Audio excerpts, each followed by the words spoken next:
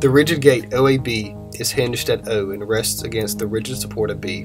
What minimum horizontal force P is required to hold the gate closed if its width is 3 meters? Neglect the weight of the gate and friction in the hinge. The back of the gate is exposed to the atmosphere.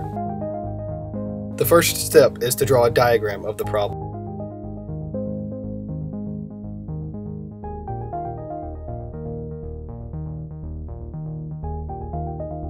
Next, we single out the gate and construct a free body diagram. The forces we want to focus on are the forces F of x in the horizontal direction and F of y in the vertical direction. We can use the following equation to find the values for F of x and F of y.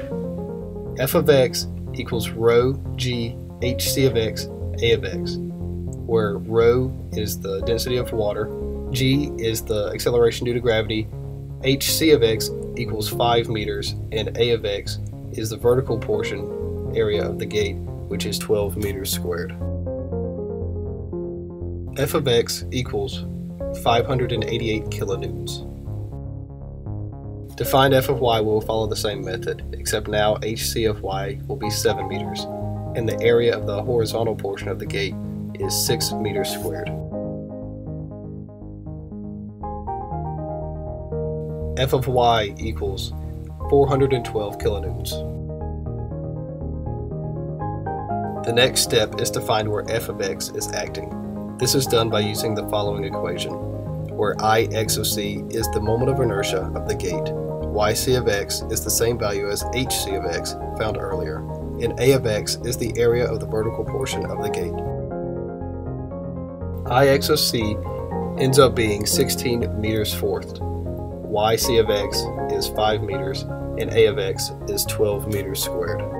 After plugging these values in, we get that Yrx equals 5.267 meters.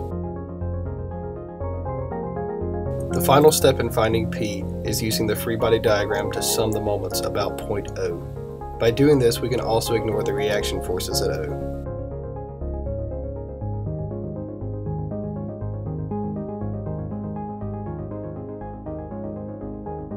After plugging in the calculated values, we find that P is equal to 4.36 times 10 to the 5th newtons.